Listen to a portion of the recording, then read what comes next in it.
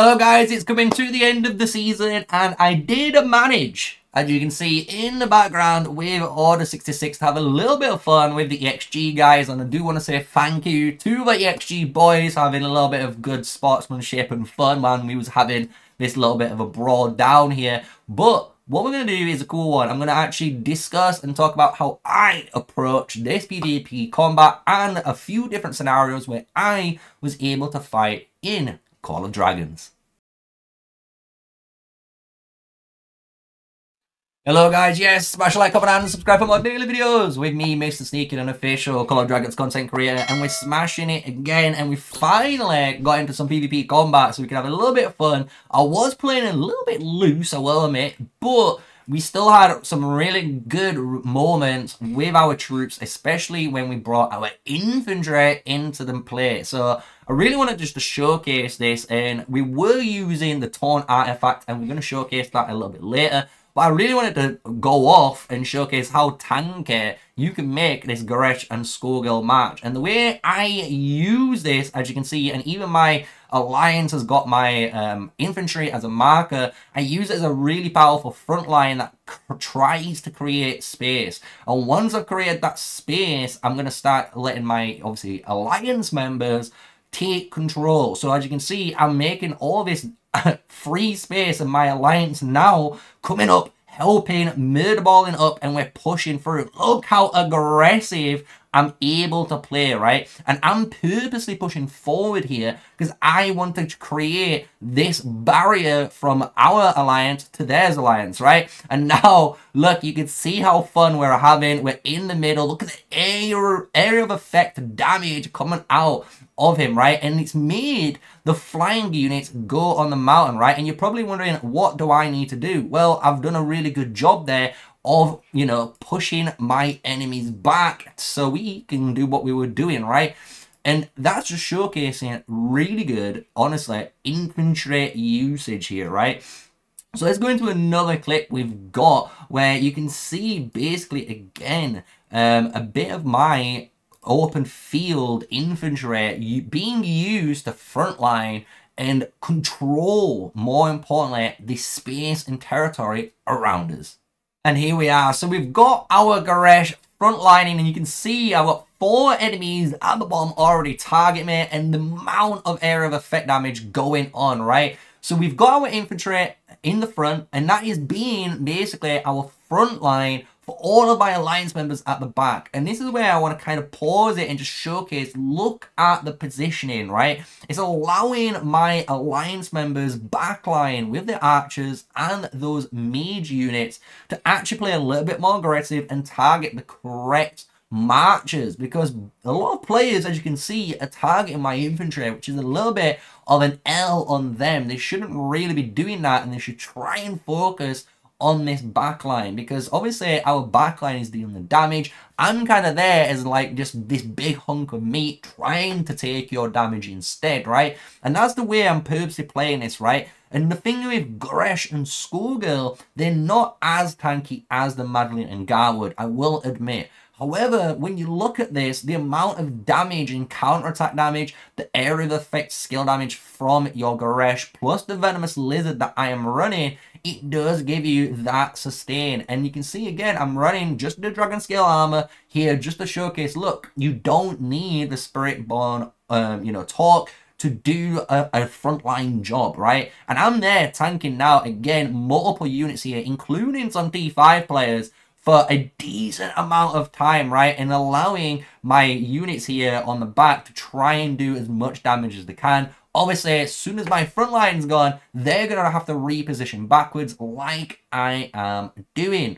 So what we're going to do is actually go into a different clip now, and it's going to showcase a bit more of me like targeting without having an infantry line up there, right?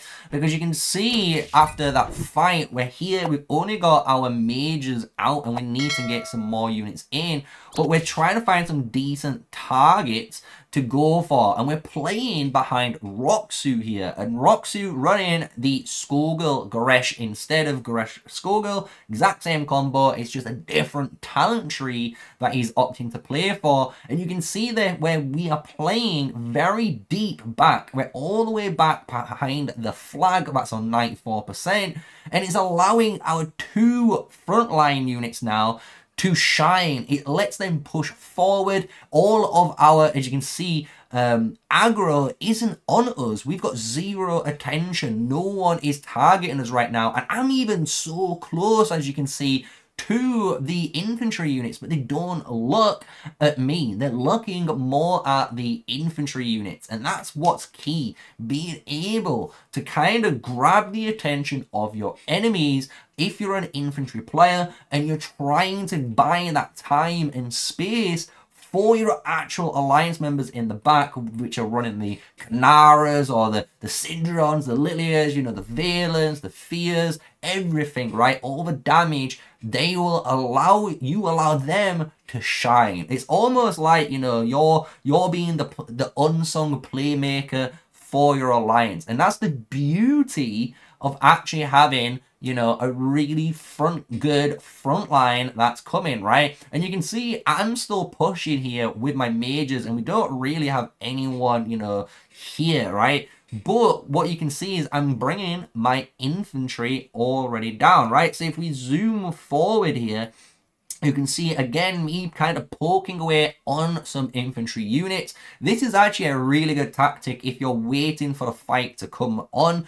because as soon as, again, someone goes on to you, as you can see there, I've immediately used Burst Strike, and I'm starting to reposition my mage units out of threat, allowing me to basically get off free damage, which charged up because of this infantry player just above us right here, you know, just not really paying attention. So here, we're running now Garwood, Madeline, more of a super tank, just to showcase how much tanking you can really do if you're a T4 player, right? And we've got some T4 players against us here with maybe one T5 player, but look at the amount of damage Garwood and Madeline takes, and this is the beauty of it. And we're running the Venomous Lizard again, and you can see all of the skill damage and area of effect damage that's occurring for our march here.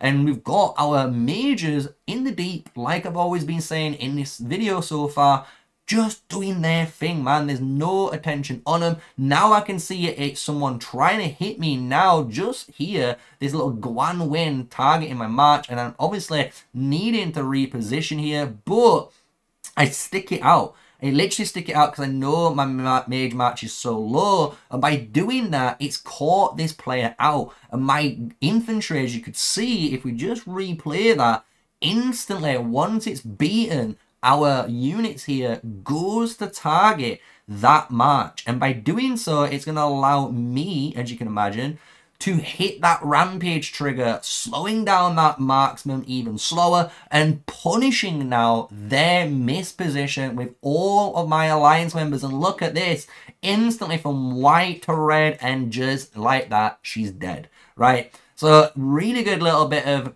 picking again and just showcasing how powerful a infantry march actually is in Call of Dragons, because you do tank quite a lot. And if you can do those kind of plays which you just saw, where you could charge at your enemies, you could use Mocking Chorus to taunt them, you know, you could tag them with the Rampage trigger to slow them down. There's so much you could do to actually influence the battlefield, even if you're an infantry player with T4. And you can see me having a good amount of fun here with these units, right? So I hope you guys have enjoyed today's video. It's a little bit different, I know, and it's one of those ones that, to be honest, I have enjoyed, because it's the first bit of actual PvP combat that I've been able to participate in this season. Even though it was right at the end, it was really fun to do it. So I hope you guys have enjoyed it. Smash a like, comment, and subscribe. And you know, in the next season, there's going to be a ton of PvP coming on my end through Order 66. So you know what to do.